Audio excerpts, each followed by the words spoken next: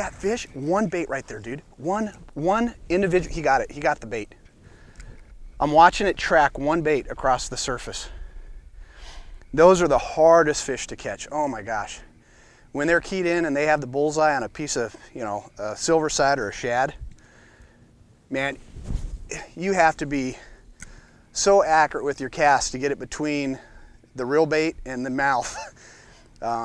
Unless you're throwing, you know, like I said, that's why I built these small baits. Because if they're gonna make a mistake and eat something that they're chewing on, they're gonna chew that little 2.5. Okay, the real key on this bait, you know, it's so small. The way I built it doesn't have a bill or anything, so adjusting the height level in the water column is controlled by the speed of your reel and the rod position. So when you throw a bait out like this, you want to throw it out as far as you can, and right when it hits the water, if you want to V-wake it, right when it hits the water, start your reel with the high rod tip until that lure gets up to the surface.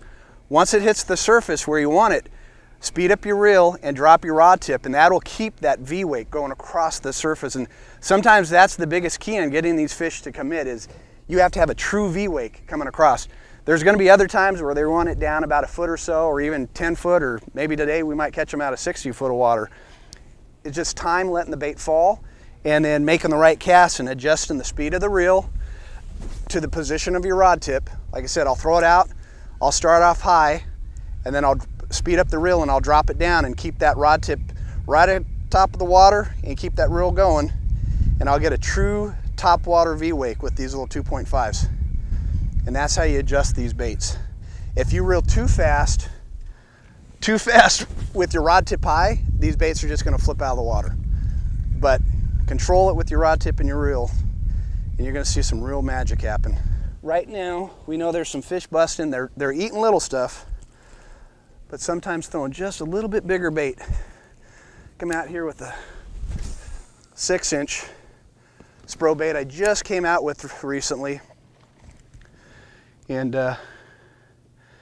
see if we get one to come up and play with the little bigger bait.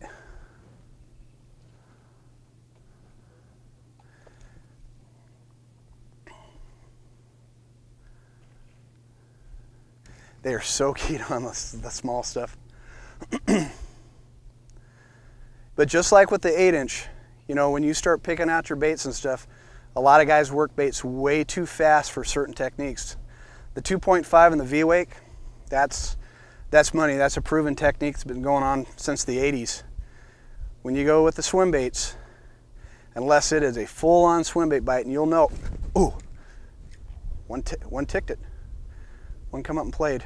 When you get on a swim bait bite, you'd be surprised. The slower you work a swim bait, the percentages of you getting a fish to hit is going to increase. And you'll know when it's quicker.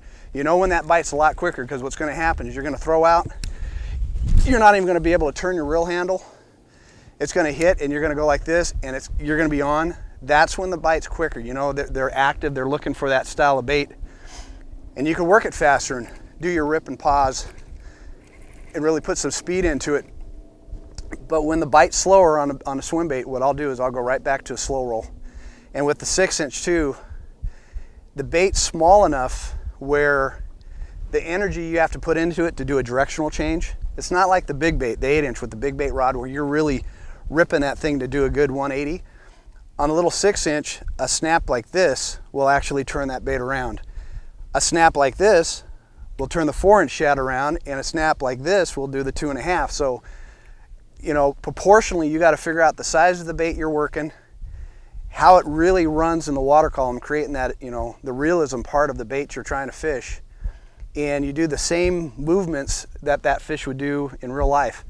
And if you do that, like I said, those are the key things that I try to really pay attention to in catching these fish. I don't do anything crazy. I just try to create as natural environments and natural angles where fish will be pushed up and pocketed into something where it creates a funnel.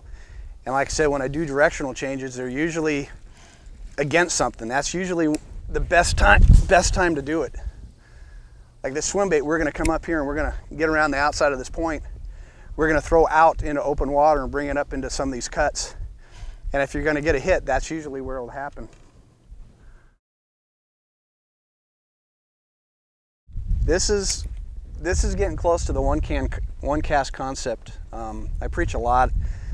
If you take your time and take one cast on the right structure or cover, that's all it usually takes. That's really the key on becoming proficient.